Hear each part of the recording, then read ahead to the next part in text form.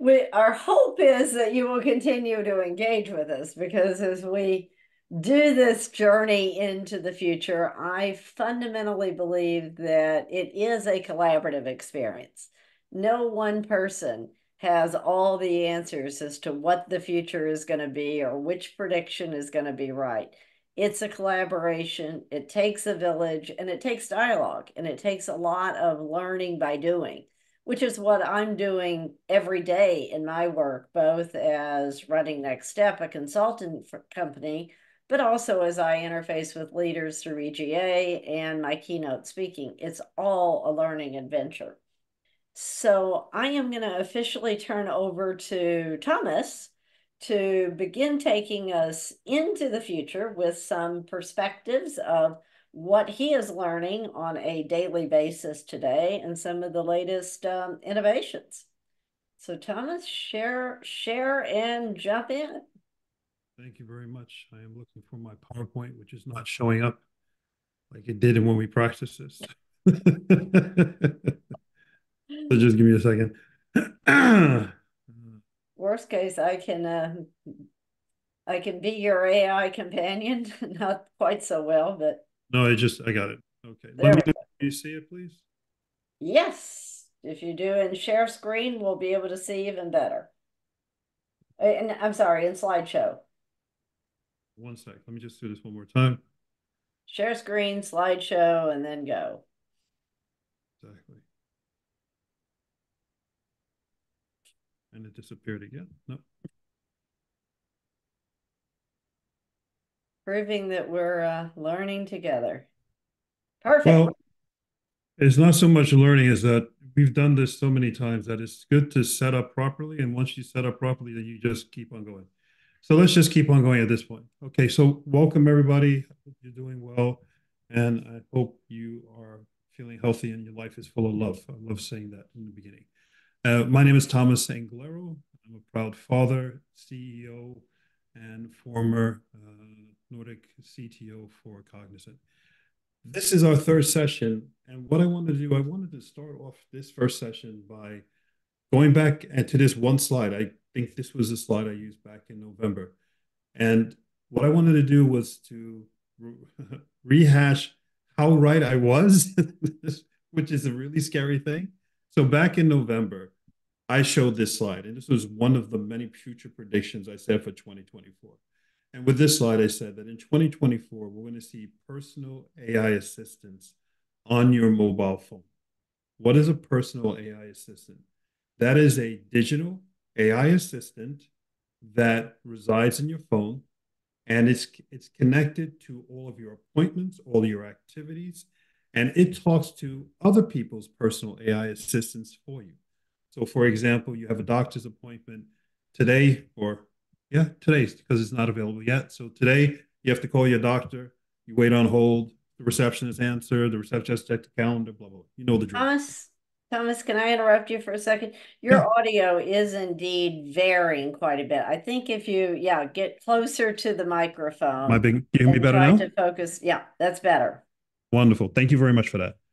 So just I started with new software. So thank you. Now it's learning lesson.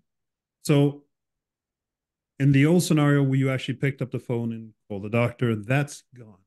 And I said in 2024, these personal AI assistants will be on your mobile phone. How right I was. But I didn't know it would come this fast. So, and just to remind you on all these different scenarios, the value of having a personal AI assistant is not just for doctor's appointments, but also for things like, well, of course, anything to do with meetings, setting up meetings and finding times for meetings, but more important things like dating.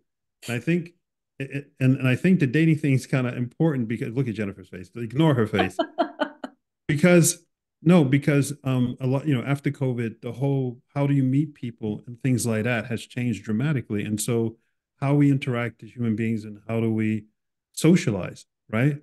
And what I'm seeing now as I look into the technology crystal ball and understand all and I connect all the dots is that I actually am beginning to see this very strange scenario where people are afraid of meeting other people, but they won't be afraid to let their personal AI assistant go on a date with the other person's personal AI assistant first. So the two AI assistants will go on a date, and then they'll both come back and say, "Oh, he was a really nice guy," and the other one will say, "Oh no, he's in it," whatever, whatever. So it sounds crazy, but we're here, and here's the proof that we're here. Remember, I talked about this in November, and it happened. So 2 days ago, Microsoft they came out with the software part. The hardware part of putting a personal AI assistant into a mobile phone is the chipset. And by the way, yes, in the last 7 days, Qualcomm came out with Qualcomm 9, what's it called? Red Dragon, I forgot the name, Dragon something 9. And that is the sole purpose of that version 9 of the chipset is for AI, for the personal AI assistant. And 2 days ago, Microsoft came out with the new software for personal AI assistants, and I didn't know that they're working on it, but it just made sense that this stuff was coming. And why it's so revolutionary is that Microsoft went completely against what other people were doing, and they made their personal AI assistant, the LLM, massively smaller. ChatGPT is huge. It's terabits, it's petabits in size. Google Gemini petabits. You can't fit that into a mobile phone. But Microsoft researchers said the best way to do it to have maximum performance is to actually make it smaller. So 2 days ago, Microsoft released their LLM, and it actually is better in performance, uses less battery, is cheaper, and it fits into a mobile phone. So it is here, and your virtual dating life is coming. That's my little sense of humor. Anyway, so what I said in 2024, I thought it would take all of 2024. We're only in March, and the hardware is now here as of last week, and the software is here as of 2 days ago. This stuff is coming fast. Last time I spoke, I believe it was in January, I talked about Figure.ai humanoid robot. That's a picture of the humanoid robot.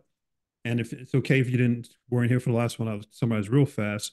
I showed this video of the robot making a cup of coffee, how amazing it is that these humanoid robots, this one particular from Figure.ai, that's the website and the company's name, it was able to make this cup of coffee by watching a human being uh, do the same thing. So we've gone from programming robots to where a robot just basically looks at us, just like the webcam is looking at you right now. And after watching you for literally under a half hour, it could duplicate what you do. But that's not what's amazing. In the last few days, Figure.ai, the company that owns the humanoid robot you're looking at, partnered with OpenAI, and they took ChatGPT and they put it into the mind of this humanoid robot. This, you now can talk to this thing, interact with it. So I'm going to show you a video. It only lasts 2 minutes, but please enjoy the video. You're going to see one of the developers talking to the robot in a kitchen environment and listen to the robot. And this is mind boggling. By the way, this did not exist 2 months ago. It exists now. So if they were to make that level of progress in 2 months, imagine what they're going to do in the next 6. So let's roll the video and enjoy.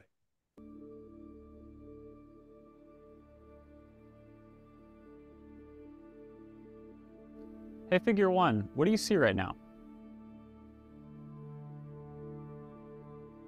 I see a red apple on a plate in the center of the table, a drying rack with cups and a plate, and you standing nearby with your hand on the table. Great, can I have something to eat? Sure thing.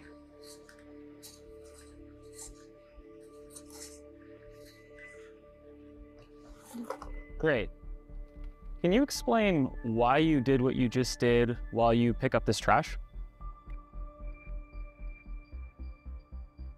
On it. So I gave you the apple because it's the only edible item I could provide you with from the table. This is not programmed. It's doing this all in real time. Great, so based on the scene right now, where do you think the dishes in front of you go next? It's trying to figure it out in real time. The dishes on the table, like that plate and cup, are likely to go into the drying rack next. Great, can you put them there? So ChatGPT comes to the conclusion, tells the humanoid robot, the body does it to perfection. is the marriage of both software and hardware at a level we've never seen before. This is done in the last 2 months. This didn't exist 2 months ago. All right, so how do you think you did? I think I did pretty well. The apple found its new owner, the trash is gone, and the tableware is right where it belongs. I agree. Thanks, Figure One. You're welcome. If there's anything else you need help with, just let me know. So there you go. Now, what's amazing because it's ChatGPT, the exact same demo can be done in 50 different languages. And by the way, it's not a demo because when they talked about the video, this was not a demo. It actually was live, and they weren't sure what the thing would do, but it did it. Mind-boggling where we're at. I talked about before that humanoid robots will be placed in the office environment, starting in factories and things like that at the end of 2024. It'll probably happen a little bit before that. This thing is moving incredibly fast because all of everybody knows about ChatGPT is now the mind of all these humanoid, not all, but the leading humanoid robot. Let me give you another one that have you start thinking about what is this environment that we're working in now? This 2024 now. This is not future. This is here now. What is this environment that we're working in? This next example I want to show you to you really get your brain to start thinking is applying for a job. Some of you, if any of you are in Norway, there's Finn.no and there's other websites where you find a job. Say you find a job with the perfect position. This AI company has actually created an AI that will almost guarantee that you get a job interview. What it does is you find the job description for that job, say, oh, I want that job. You copy paste the job description into the AI, and then you upload your CV, and then it rewrites the entire CV to perfection for that job. So I have a short video. The audio is very low. I apologize. So please just listen hard. It's a very short video, but it's the gentleman explaining this application. And if you want to use it because you're on the job hunt, write down the website. Here we go.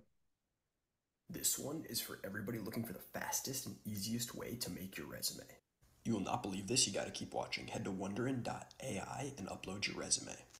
Now we're gonna grab this job description from Indeed to become a digital email marketing specialist. Copy and paste that in, then we click generate hyper-tailored resume. This is where the AI is doing the magic, and it's creating the perfect solution that's gonna help to get us hired. It's honing in on the keywords to get us past the gatekeeper, which is the applicant tracking system, and making a resume that the hiring manager is going to love and call us in for this interview so we can go ahead and get hired. We can make any minor edits that we want, and then we can even preview it and download as a PDF so it's ready to get us hired and we can get this job. Let's go. How many seconds did it take? 15 seconds, 10 seconds to go from, oh, I found my dream job to there it is in that screen, the perfect CV customized with the perfect keywords for that one position. The implications are beyond the software. Let's move to people. What happens when everyone's using this software and everyone's using AI to apply for a job? In the old days were only, what, a year ago, well, a year and a half ago, ChatGPT didn't exist, so up until a year and a half ago, when you apply for a job, there was a very personal part in your cover letter, if you included a cover letter, or in your CV itself. Today, the AI is writing it. How do you choose the best people if everybody's using this? What does your office end up looking like with the type of people in that make up the culture of your company? This is where Jennifer and I are going in this discussion today, where we're focusing on is really the culture of your organization and the influence that tech has. And this, I love this, but it also concerns me because you could somehow understand who the person is in the old days through the CV. Now I can't, or you can't either. So let me show you one more example of amazing technology, and I'll drive home my final point, and I'll turn it over to Jennifer. Devin, if you're a developer, this is your best friend or your enemy. I don't know how you're going to take it. 4 days ago, this company released, another startup AI company released Devin. Devin is for the world's first AI software engineer. What that means is it's a developer. An AI that's a complete developer. It does everything a developer can do. So I have another short video for you. And what you're going to see is Devin at work. This is the CEO. describing what Devin does. He's going to show you a screen, the same desktop that every developer has in all the windows. And he's going to give Devin an assignment, like you giving a developer an assignment first thing in the morning. And Devin's going to actually do the assignment in 2 minutes. Would usually take somebody 8 hours. And enjoy this. This is mind-boggling stuff. Hey, I'm Scott from Cognition AI, and today I'm really excited to introduce you to Devin, the first AI software engineer. Let me show you an example of Devin in action. I'm going to ask Devin to benchmark the performance of Llama on a couple different API providers. From now on, Devin is in the driver's seat. First, Devin makes a step-by-step plan of how to tackle the problem. After that, it builds the whole project using all the same tools that a human software engineer would use. Devin has its own command line, its own code editor, and even its own browser. In this case, Devin decides to use the browser to pull up API documentation so that it can read up and learn how to plug into each of these APIs. Is learning in Here, real Devin time. runs into an unexpected error.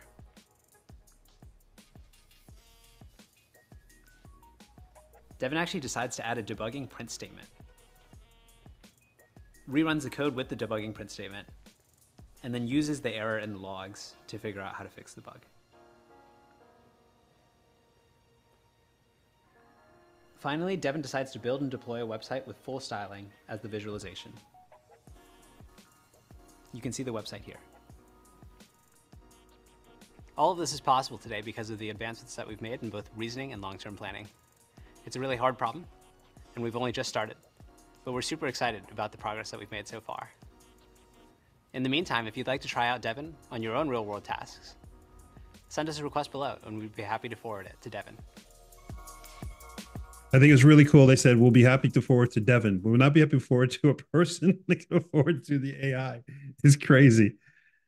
I'm going to skip this slide because I talked too much, but I want to spend the last part here. You saw Devin, right? You experienced Devin. And why do I include videos? Because if I just say it out loud, your mind could go but so far. But if you actually see the video of it working, if the conclusion of the video, oh, that's not impressive, that's great. Because what you understand now is that what looks so simplistic, they've taken a job that somebody's gone to school for 4 to 8 years to perfect, and then years of experience, they now have done it in software, and it actually did the job in about 25 seconds. The video was at the task. This is mind-boggling. So where I want to end my talk or conclude my talk before I give it to Jennifer is that this is changing the dynamics of the office. What type of discussions are your companies having? Do they understand? Do your leadership, do you see the changes that I have just shown you here? And do you discuss at a table like these people are doing here? What are the implications of these changes for our company? And most importantly, for the culture of our company? And then do your meetings, or some of your meetings like what are here? It says, what if we don't change at all? And the conclusion is, well, and something magically just happens. I fear, because I talk to several leaders and they don't know what to do. So they always sort of indirectly end with that second sentence. Well, I guess something magical is just going to happen. It's not going to magically happen. And the cultures of our companies are changing because your new colleague is going to be either a software or a humanoid robot. This stuff is coming. I'm not crazy. That's why I show you the video. It's actually moving faster than I ever thought it would move. What I want to drive home is these discussions you need to have now with your leadership. You have this with your colleagues and discuss what's going on. One last story I want to share, no slides, is I had a lunch the other day with one of my colleagues, a developer, and he forgot that, I was an executive, and because he just thinks I was a buddy, he goes, Thomas, let me tell you. He goes, my boss the other morning gave me an assignment. It usually takes me a whole day to do the assignment. I put it in a ChatGPT. I was done in 15 minutes. And I asked him, what do you do with the rest of the day? Whatever I want. What happens to the cultures of our organization if our colleagues are using the tools the correct way, are being extremely productive, but we as leaders are not setting up the environment in our office to actually benefit from all the other hours that they now freed up. This is where I wanted to hand off Jennifer to have this perspective in your head, because these are real issues. And I don't think certain leaders are not hearing these issues, but there are many people who are actually using AI and benefiting from it. So with that, Jennifer, I will hand over the microphone to you. Is Perfect. there any questions, anything like that? Yeah, let's take a minute because you've thrown a lot of things from our AIs dating each other to doing our jobs for us Is that the to only thing you making our remember? food. That's funny. I would love to hear from some of our participants. Just Well, somebody said when you go on an AI date, wonder who splits the bill. That's hysterical. As long as you pay in Bitcoin, who cares, right? well, Dom's vote is always divide, so maybe that's divide your Bitcoin. But I'm just curious for those here with us. What are you seeing in the workplace? Are you seeing people actively talking about, hey, I submitted my resume by having my AI bot customize it? Or are they hiding away while having the tool do their job? What's the reality in your worlds? or did you not see it at all? I think is the most, because I actually talked to a lot of people. A lot of people said, no, none of us use generative AI. You guys just let us know, thumbs up or thumbs down, whatever you got your video on. I mean, do you see it in the office? Do you use it in your office? And don't be embarrassed if you do or don't. I don't know. Yeah, It all depends. Well, as it relates to applications, and resumes and CVs, I've definitely used it myself. I have been a little bit tentative about it, more so recently, just because you hear a lot of things and buzz in the industry that sometimes those hiring managers are able to tell if you're using it, and so it kind of knocks you off of the running no matter what. I wonder if the Wonder in AI has some way to kind of overcome that, or if it just generates such a good one that it shows your skill set in it being able to command the technology. So I'd be interested to find that out. I give you talk to you one-on-one advice. Let's ignore everybody else, right? So take the conclusion of what Wonderin.ai produces, and then put that into, there's a bunch of AI companies that they say, we'll take whatever text and we'll make sure that no AI detector will be able to detect is written by AI. So I would take the PDF that's done by Wonderin AI, and I would put it into the other AI service and make sure that it's non-AIable, if you call that such a word. And then you're good to go, and congratulations on your new job. Okay. That's a good idea. One nerd to another nerd. A strategy I would suggest to show you're leading edge, but you're also good at discerning, is you create your resume without the AI, and then you do the AI AI version. Send them both in to show that you are human and that you are using the tools. Because actually, I'll share one side point. I'm doing a little bit of career coaching with a couple of executives that came out of very large companies in the US and are now looking for their next role. And with both of these individuals, I suggested about a month ago, as you're preparing for the interview for a senior executive, blah, blah, blah, be sure you can answer the question, how are you using AI? What type of AI tool will you bring with us when you join our company? And both said, they won't ask that. Well, within a week, they both came back saying, thank you for that heads up. I did have an answer because they did ask me that. So it's almost expected that you're dabbling in some way. Yeah, I definitely noticed in the previous applications that I've been involved in is that a lot of companies are now asking for video submissions to kind of counteract that lack of personality that can kind of come from those AI resumes. And so it's taking a lot more extra effort for somebody to take a phone and record themselves speaking and introducing themselves. But it also shows how much they want that job because they're willing to do something like that. But then I was thinking, could I take an AI video of myself, download the job description, upload some video of me talking, and then just recreate a whole nother AI video? Okay, so my technical answer is uh, there is a soft. It's not that good. So the answer is it's not ready for prime time yet. But there is an AI company that you upload 25 images of itself. It creates an avatar of you that's pretty lifelike.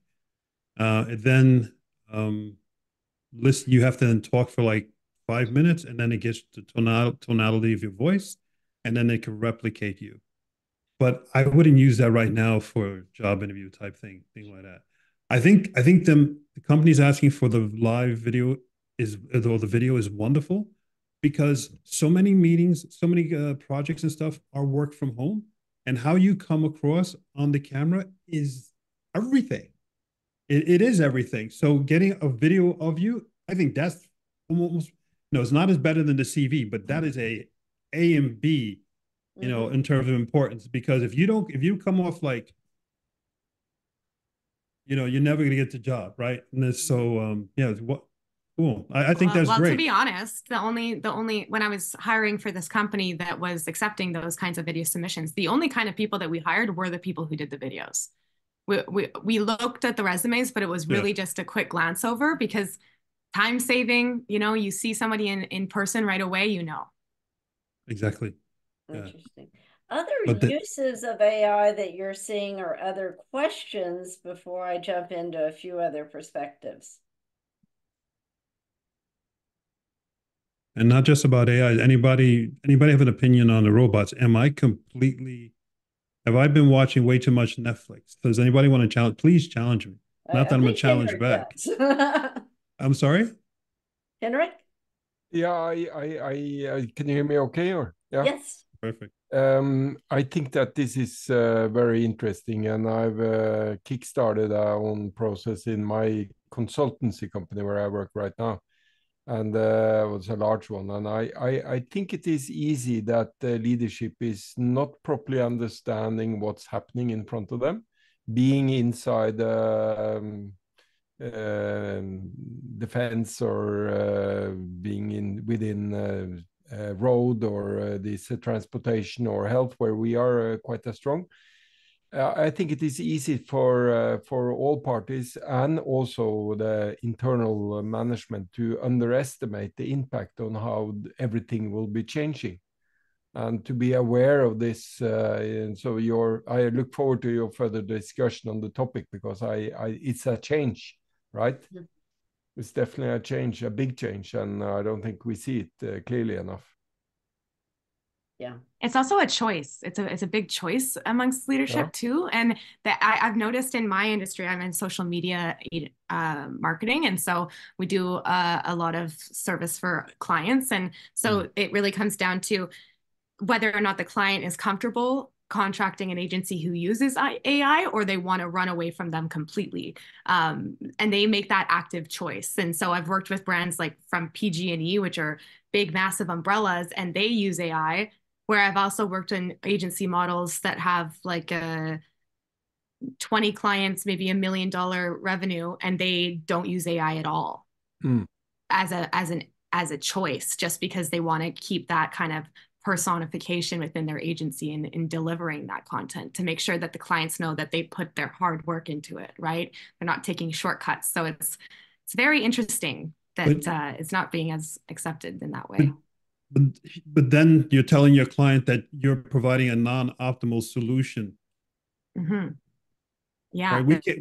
We cannot compete. Sorry, I don't know anybody who can read every book ever written in the next 1 hour. Right? No, for sure. So, no, that's a very bad admittance, I think, if you understand the power of what AI can do, right? It is a teamwork. AI will not be replaced. It will replace some positions, right? Just like I always say, the elevator guy who used to be there, who take you up and down the elevator, was replaced by a button. AI will replace some positions, but imagine, all you know how competent you are. You take your competence plus AI together.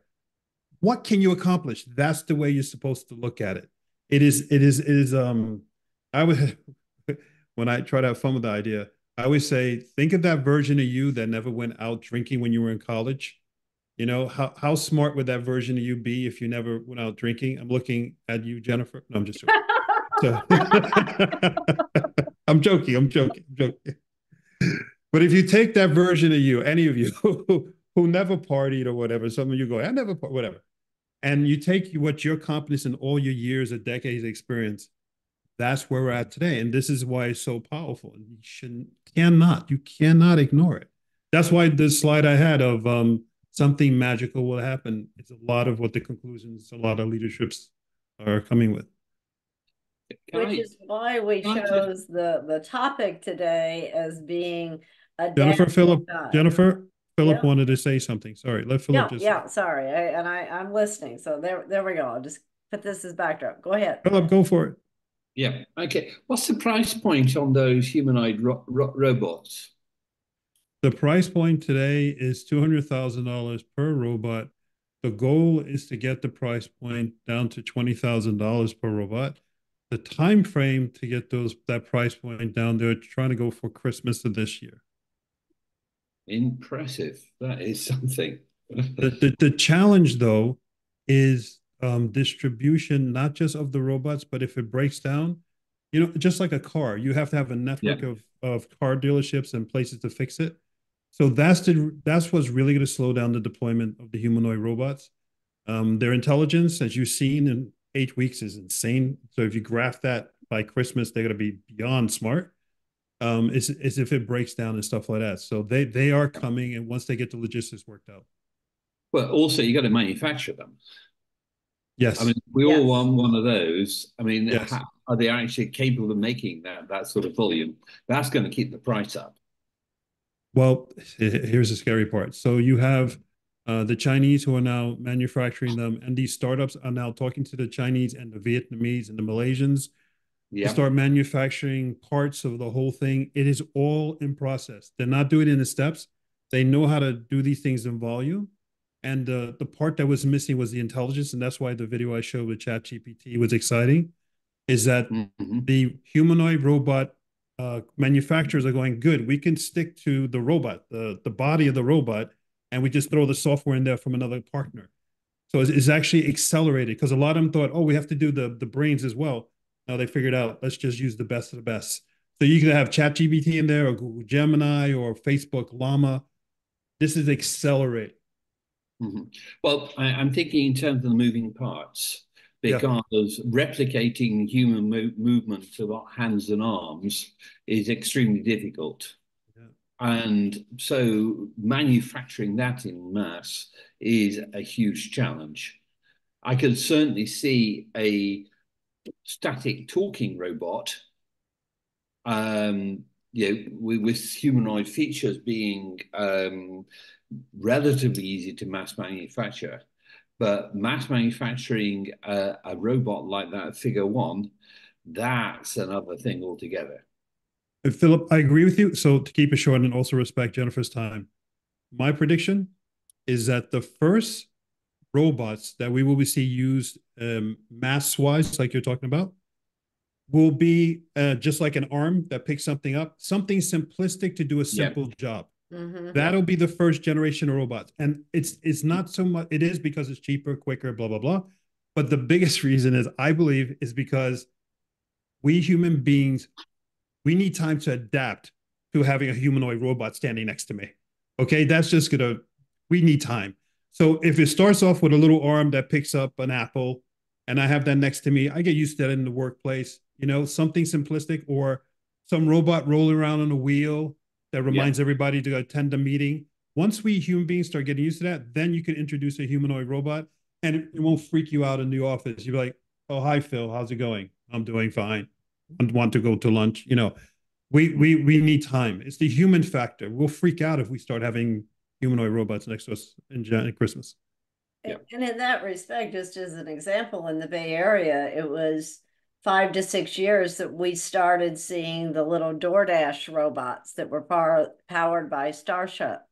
And at first, it was one of those things that everybody on the sidewalk would stop and go, oh my gosh, what is that? Yeah, there you go. And today, you talk to it. It's like, oh, great sandwich you brought me yesterday. How about pizza tomorrow?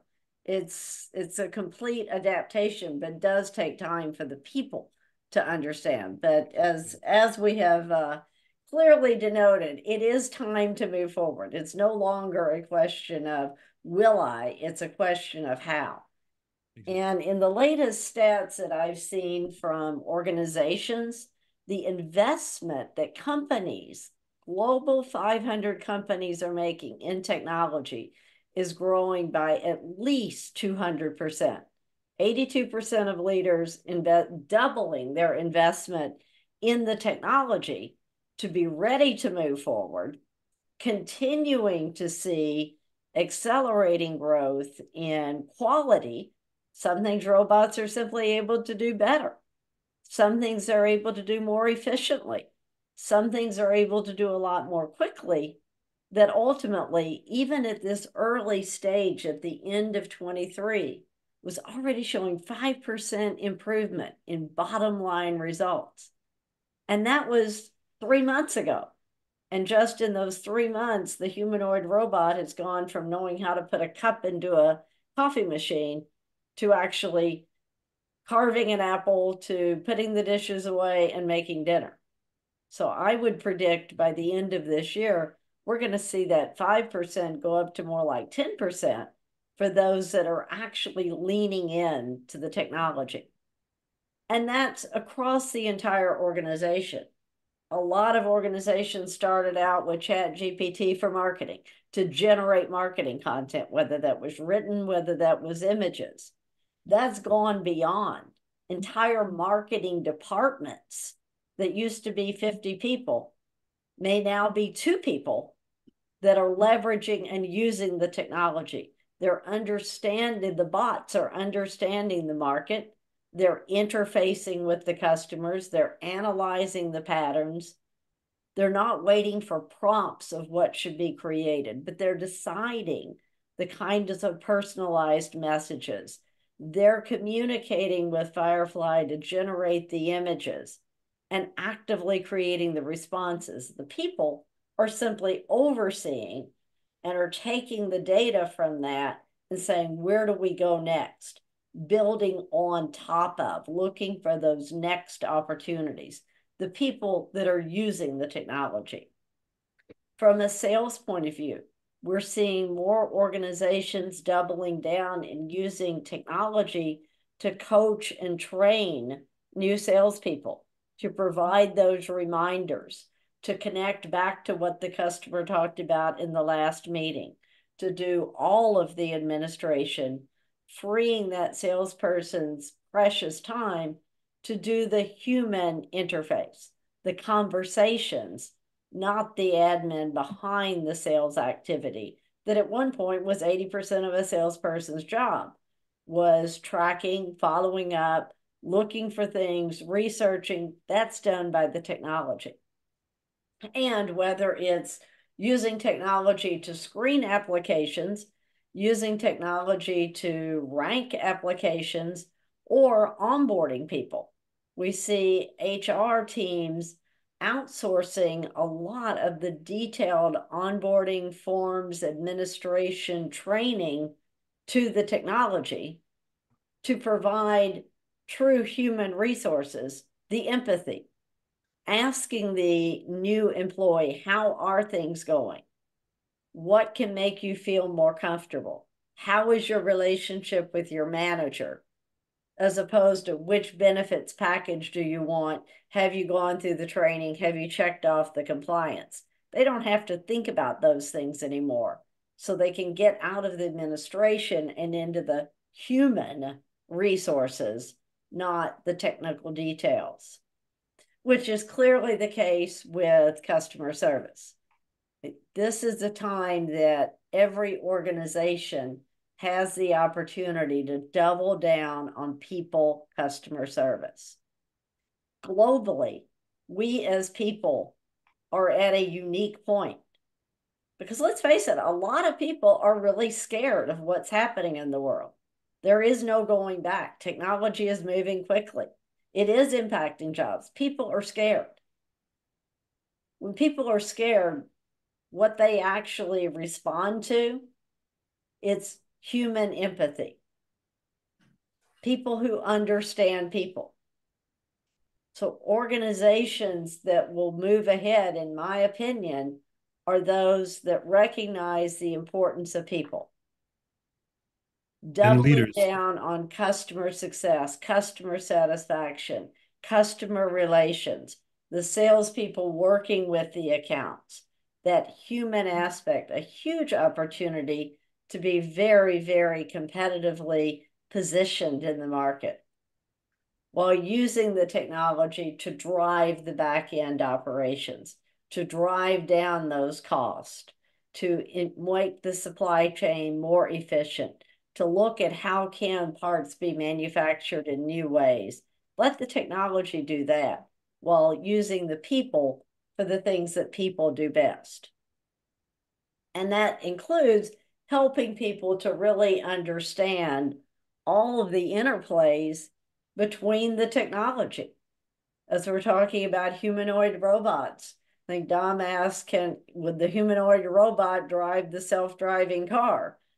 Possibly, possibly, or maybe more efficiently, the robot would be the one that actually produces the car, that then has the intelligence that is powered by the high-speed technologies and the performance, while there is a digital twin sitting back at the center watching what's happening. These things are all working 100% together. This week in San Jose, there is the NVIDIA Developers Conference, one of the largest events for NVIDIA probably ever.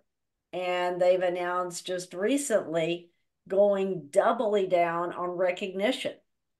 Chips that have the ability to drive AI and recognition within video conferencing. So that video interview that somebody might be creating, in another 6 months, you may be able to use an application to take a video of something you were in, a keynote speech that you did, modify that, add to it, put a cover on it, all within seconds when you combine the different technologies together. And that's, Jennifer? Yeah, go ahead. May I just interrupt? Please. You talked about NVIDIA. So yesterday, literally yesterday, the CEO announced that NVIDIA has created, he says, we'd like to welcome to the world, I forgot the name of it, but it's the world's first humanoid robot operating system. They actually built an operating system for all robot manufacturers, humanoid robot manufacturers. Just think about it in terms of the PC, it didn't take off till we had an operating system. And once we had an operating system, which then allowed an ecosystem to be built on top of it, right? NVIDIA last night launched the operating system for humanoid robots. So how fast is it going to move now if the hottest stock in the world, who's making all the GPUs for all the AI in the world, launched the first operating system?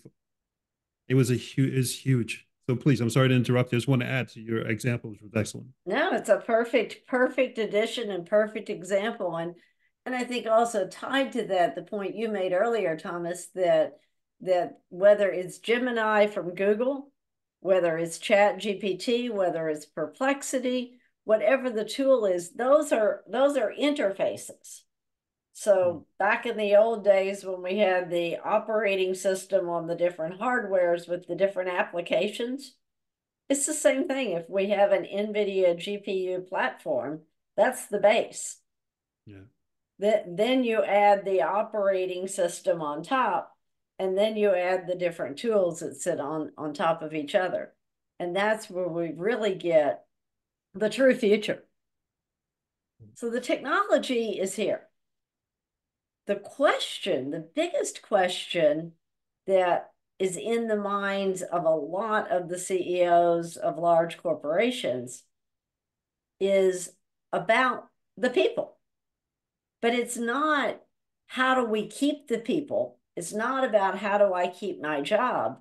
The question is about how do we attract, retrain, upskill, support, provide compassion and empathy for the people in our company to be able to succeed in this world.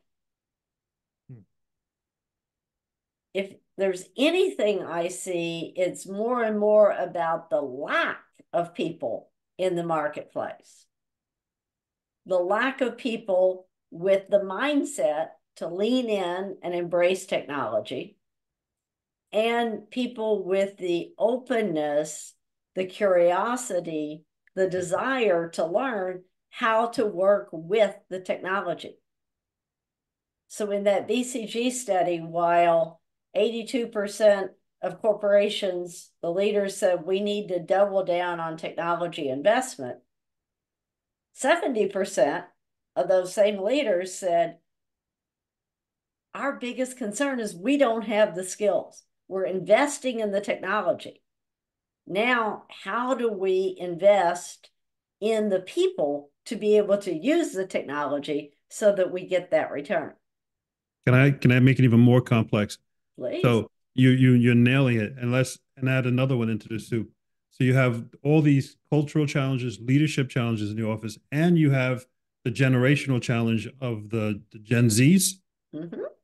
Who the hell knows how to manage them?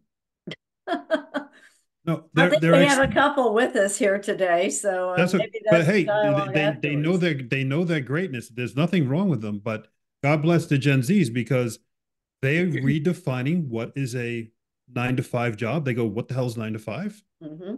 Right? Yeah. Why do I have to go to the office? That makes no sense to me. Right?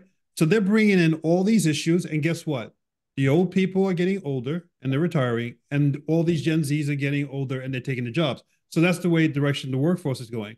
And then you bring up all the issues you have. We have the technology, we have the current workforce. Things are getting more and more complicated.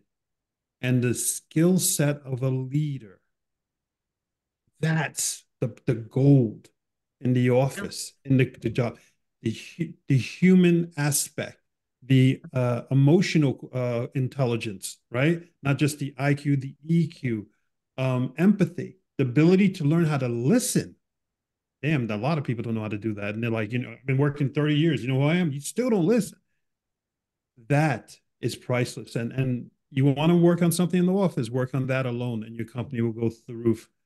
It is you're Jennifer, you nailed it, but it's getting only more and more challenging, and it's not just the tech, it's the people who always make work difficult. Please, Caitlin. Yeah, the thing that I noticed mostly with Gen Z is like it's not what we can make them do, it's how we can make them feel, how we can remove their fears and move them forward in order to kind of because they're going to figure out the technology regardless. They've been using iPads since they were babies. So it's not about how to use it, it's how to make them want to use it. And also how to make them feel like what they're doing is something positive. Because on the same side that we celebrate technology, we also uh, make it like the enemy as well. And so I think a lot of the time we're a feely generation. We want to feel good about what we're doing, but we're all scared about recognition. Oh, people are going to be watching me what I'm doing. No, in fact, recognition can help protect you.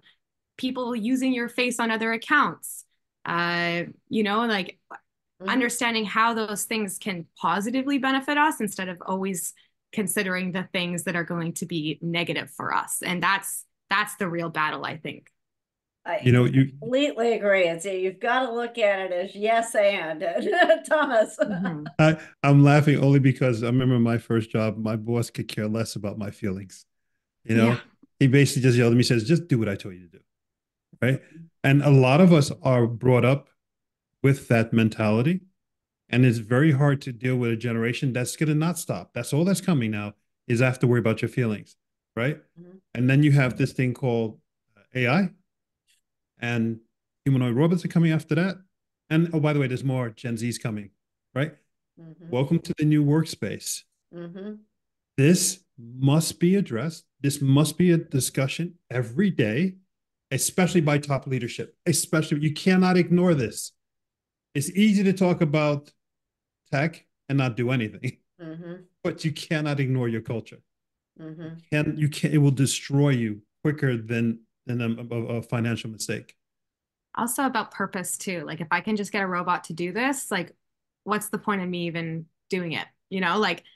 Having the understanding that we're doing something positive in the tech world is really important. Like an idea that it came into mind was for the recognition, like human trafficking. Can we use recognition to identify features that are a certain age? That's going to motivate someone to use it. Mm-hmm. Completely agree. What I see in a lot of companies that are on that leaning in and getting a real advantage is the leadership all the way down to the lowest level recognize no one person has the answer.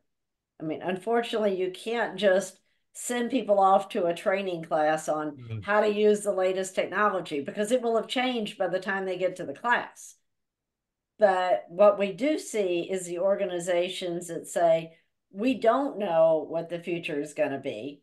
But what we're going to do is we're going to give everybody the wherewithal and the empowerment to explore and have maybe it's weekly, maybe it's every 3 day check-in, little miniature learning labs where we each try something different each week.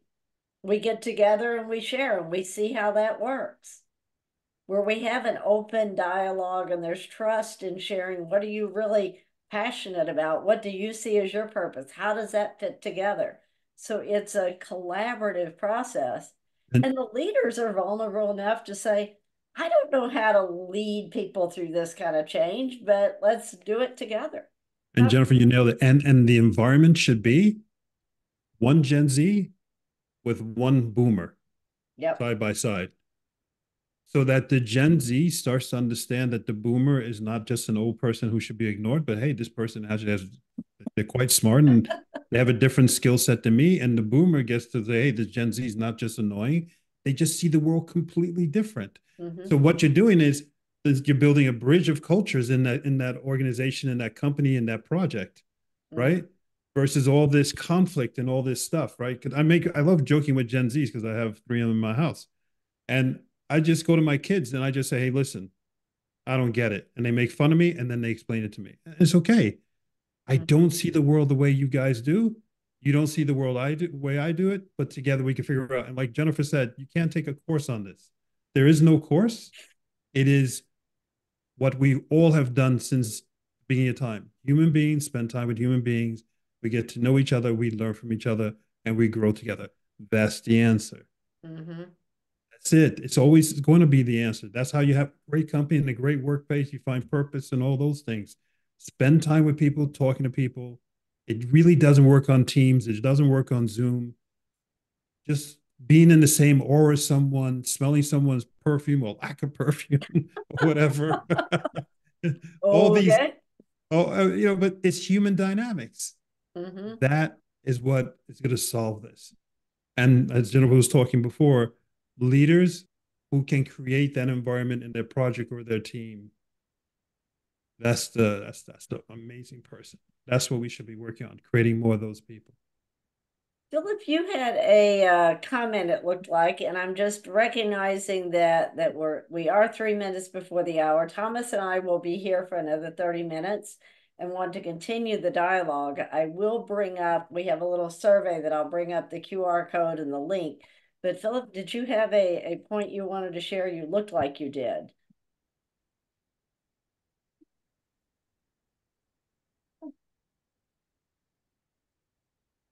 This is the link to the survey. Yeah. So I didn't notice I was so into talking. So yeah, we're approaching the top of the hour. No one has to stay. It's just quite often people have questions after we're done recording. So we'll stay here. Other questions, comments. I'll put the link on the survey here in the chat. Hopefully that came across. Yeah. Please fill out the survey. What the survey is about is real simple. We just like to know, what did you think and where would you like us to go in the future? That's it. We could come up with our own talking points, but the best thing is to talk about what you want to talk about. Knut, do you have go ahead, Knut. Yeah, hi. A question, or if you can comment on the security and accountability of companies that use AI tools to make their own services. Where do you think we are on the security laws and regulations around this? Okay, so I could start off by addressing that in two areas. So the EU just approved the world's first governance around AI, and I believe that was 2 or 3 weeks ago. And that will begin to be implemented in May, and then we'll see the effects of that probably around Christmas as well. And what that's going to do is going to protect us and protect your identity, just sort of like GDPR, right? So, for example, there's a lot of videos being made today with AI. In the new EU regulations, it says that if this video was made with AI, you have to state that in the video. Otherwise, because the world of deep fakes is taking off, we don't know what actor has done this or that or that.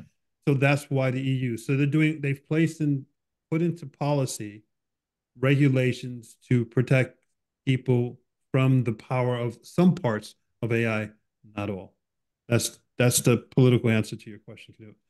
Then, in regards to companies and their data, you implement an AI. So both Microsoft and Google, as well as Amazon, they allow you to create a work environment that is encrypted and that is belonging to your own company. So when you take that data and you train it against, let's use Google Gemini, they guarantee that data is staying within your protected encrypted space and is not being used to train the future of Google Gemini. And that's an enterprise agreement that Google came out with Google Gemini about a month ago, that they guarantee if you sign an enterprise agreement, we'll encapsulate it and you're not training Google Gemini. If you use Google Gemini on the internet or ChatGPT on the internet and you ask it a question, you are training it for the future. So that's how your companies protect themselves, get an enterprise agreement, and then that data is protected and not shared and it stays within the corporation. Did I address your answer in the areas the way you want me to? Yeah, absolutely. And it's a big question or big topic, I guess, but I also thought of the who is responsible if your service creates a dangerous situation or even kills somebody, or who who is responsible, and also ref the software making AI service, if the software is erroneous at It's making kind of the Tesla Uber self-driving car that hit somebody question. Yeah. Times And 5,000. I smile not out of disrespect, Knut. I smile because that is an excellent question that is yet to be solved. Because at what point is the AI responsible, then the human responsible? Where is that inflection point in the code? It's not. And with the computer, with AI writing and rewriting its own source code as you talk, there is no point in the code because the code's changing in real time. Excellent question. I smile because you're obviously a very intelligent guy who nailed a question that lawyers obviously are not technical people and they can't solve it, but they want to put some type of regulation on it. But we the creators of the AI, can't even answer the question because they're creating the AI to self-create itself. So very complicated question. No answer to that question yet. Even in intellectual. Go ahead, Kayla. Sorry, Jennifer. I was just speaking about even in intellectual property law, there's some blurry lines, and that's not even to do with all of the extensive engineering behind robotics. Like, for instance, intellectual property laws were only about like previously published works, and now we're seeing that we don't know how to handle it with social media, and so even that's been a challenge before. So yes, listen again to remind everyone, ChatGPT, which was the first Gen AI, was born 20 months ago. Yep. Literally came out of the womb 20 months ago. And we got hit with these problems now. It's very early in trying to understand all this. And the examples that I gave in previous things is to show you how fast this is moving. And it's a baby. Caitlin, you have a little one. what is a 20-month-old baby doing? It's standing up at 20 months, right? Barely? Yeah. They're walking, they're running, they're playing, they're trying to climb, but still working on that one, and they're trying to talk. And in the video and we regulate saw their emotions. well, so human beings, we will always have a challenge with that one. My point is that we saw a video today of a humanoid robot having a conversation in the kitchen, looking around, being aware it's in the kitchen, fed somebody, cleaned up the kitchen. It's only 20 months old.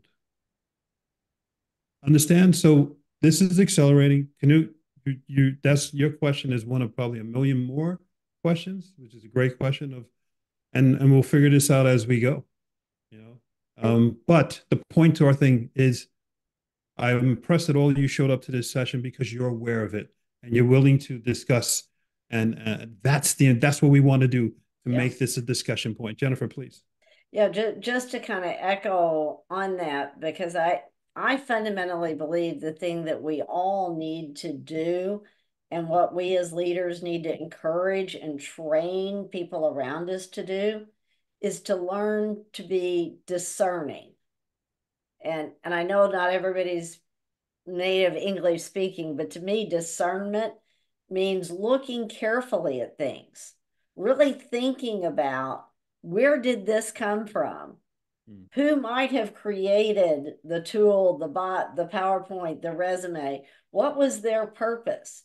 And let's think about when we look at something, does this make sense? And if there's any question, then go back and question it. It's up to us to take that extra time to think. And I know, one of the comments Thomas made is somebody that used to spend 8 hours doing a task, they now do it in 15 minutes. That gives that extra 7.5 hours. Well, those 7.5 hours could be used really taking extra time to think about what did that robot actually create? How did it work? If I took it to a different level, what might happen? Let's look more closely at the social media that we have coming across. Let's really digest in more detail that resume that we got instead of glancing over it and saying, hey, this looks good. Let's move her forward. Let's go deeper. Let's look back at that person's LinkedIn and compare it to the resume and Google the person. Let's take the time to still do what we've always done. And if we use the technology to do the basic task, we have more time to be discerning and think about things. And that's kind of my fundamental premise of what we as people can do to learn, grow, and guide the technology, not be overrun by it. Well said. Annalisa, did you want to say something? I'm sorry. Yeah, I just thought though, I worked in telemarketing companies for many years back. And quite early, we started to talk about RPA. And now it's here. So it always take some years. I know that we had different companies that my sales team should try to book meetings for this RPA. And all these managements we talked to, they said, oh no, this is nothing for us. So that is also something to remember. Yep. When the technology comes up with new systems, it always takes some time before human beings are ready. Yep. Yeah, that's why I said that the first robots will be something very simple, so that we all of us need time to get ready. Is the technology is always ahead of us. The first deployments of the first humanoid robots will be in mines, in physical environments that human beings don't like working in. You ever worked in a mine that's a kilometer underground? Nobody wants to be there.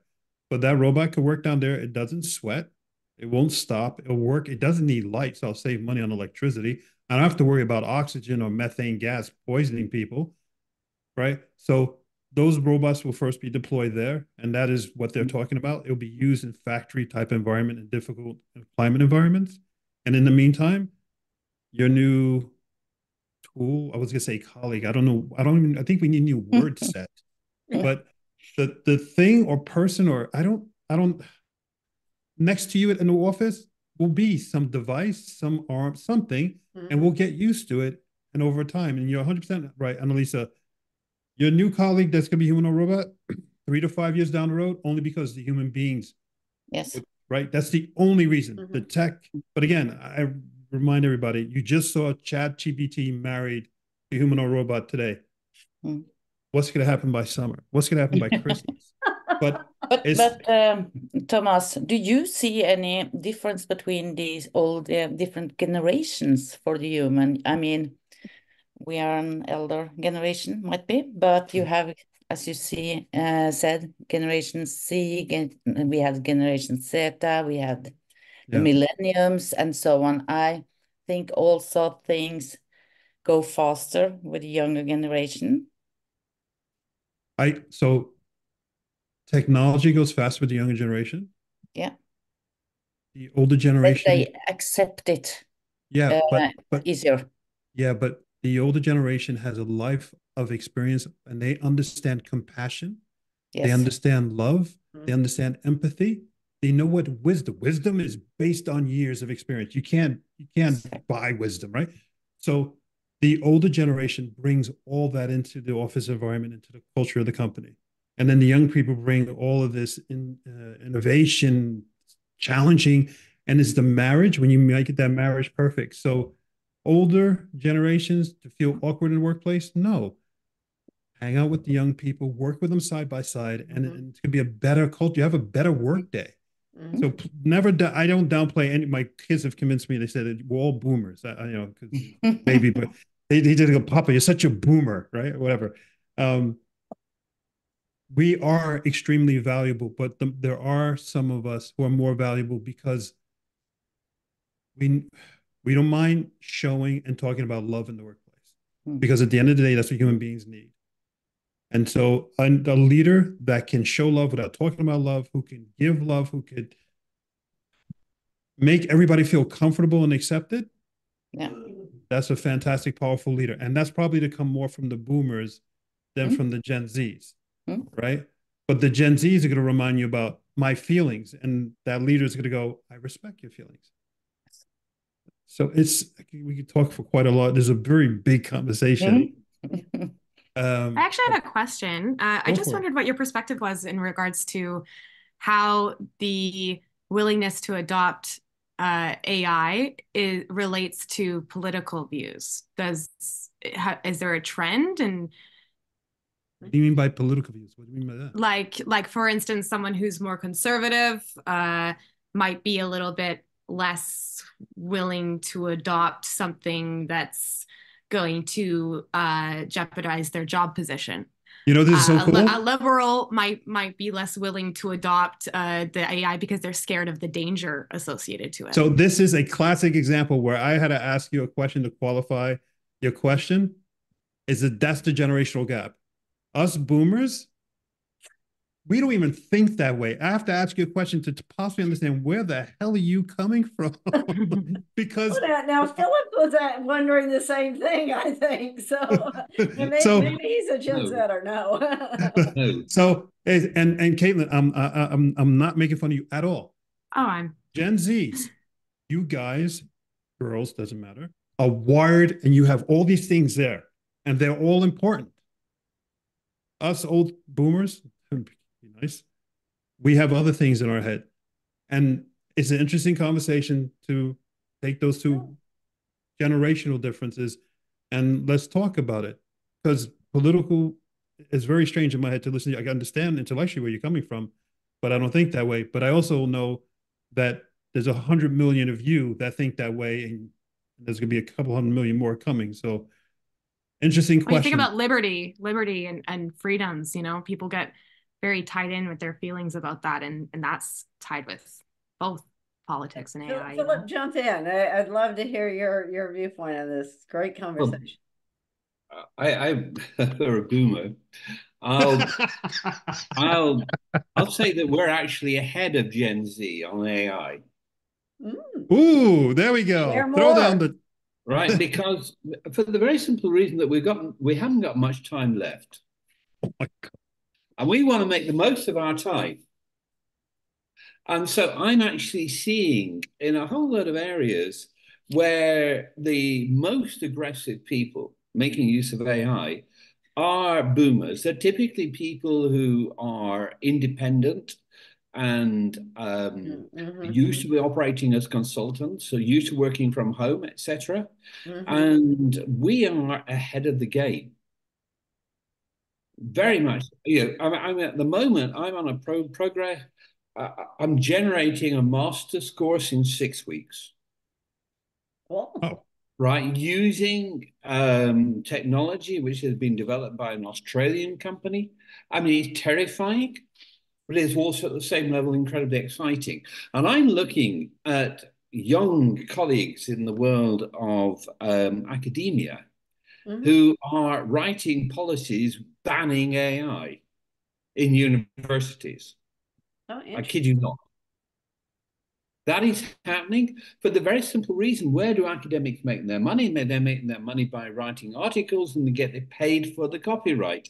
And they see these LLMs destroying that income stream. Now, to be honest, I have no answer for how we overcome the issue of copyright and patents and everything, because what LLM, what AI is doing is, in a way, and I'll use this term, democratizing knowledge, universalizing knowledge, and therefore the authors of knowledge have a real problem of how on earth you're going to get paid for it.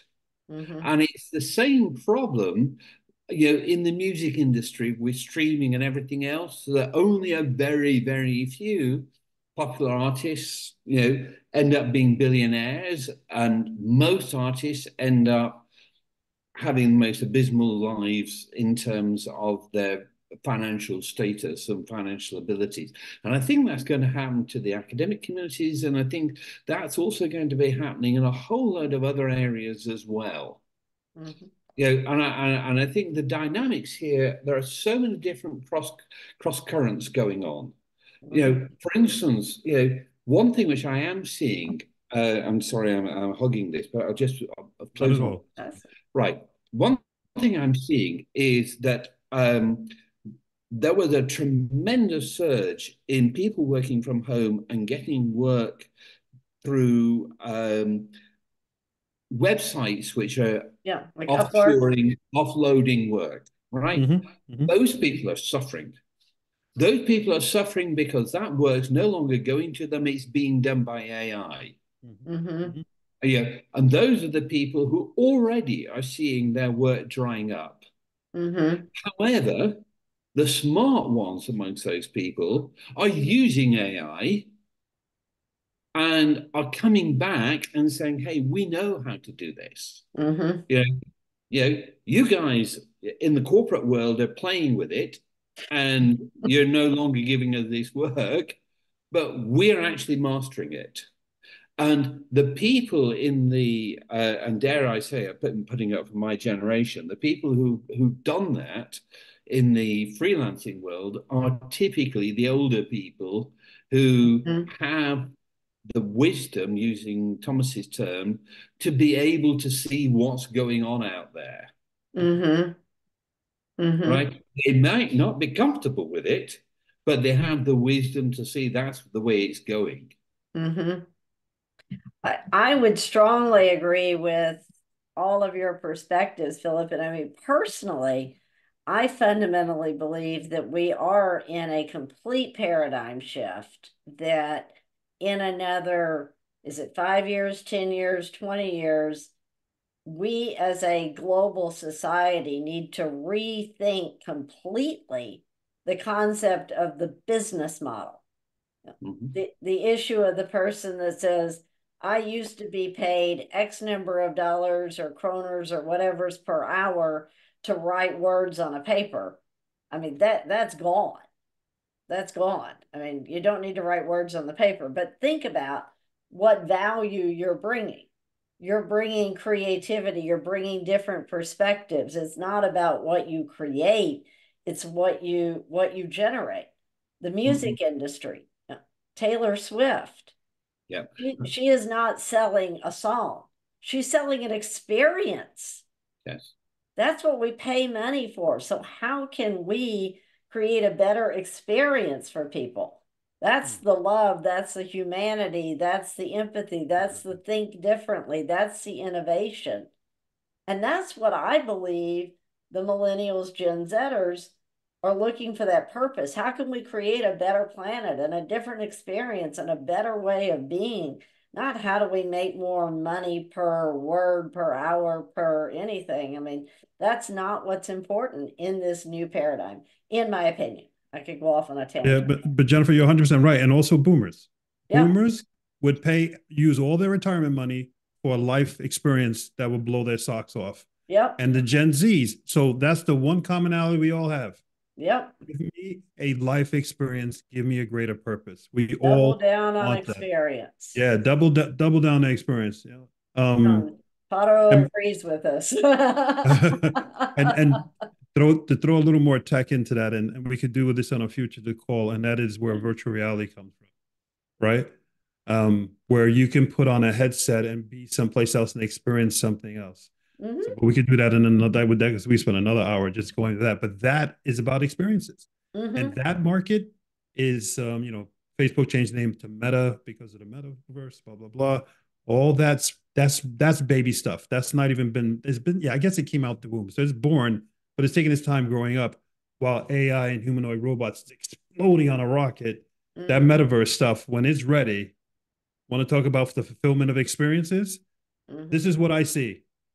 You can pay somebody from Upwork or something.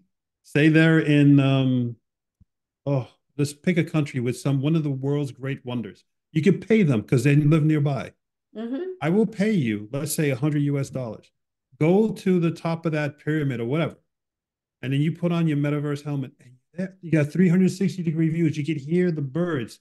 You could get what's that called when you're too high and you get nervous and all that. But what's that word called?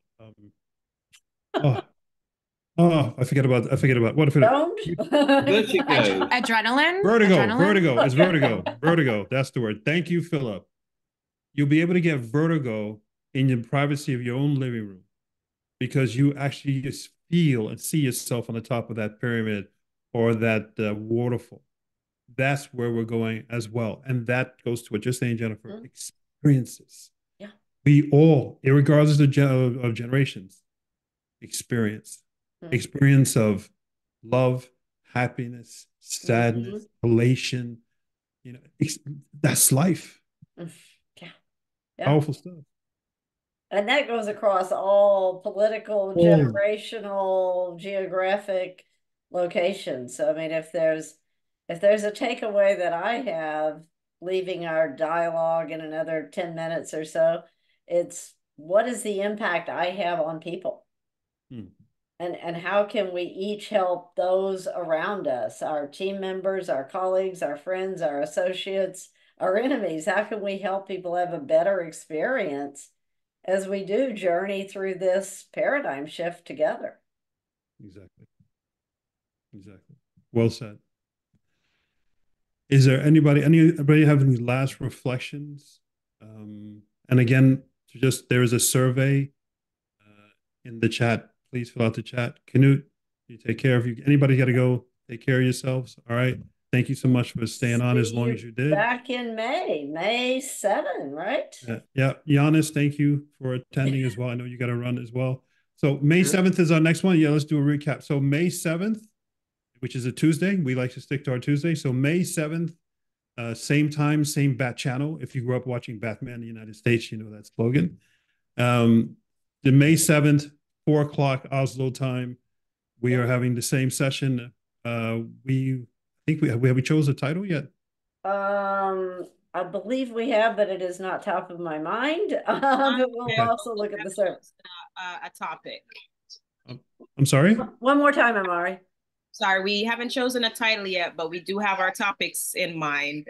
I wanted to interject before, but Annalise, our next one goes very deep into what I think you got cut off there. It goes deep into.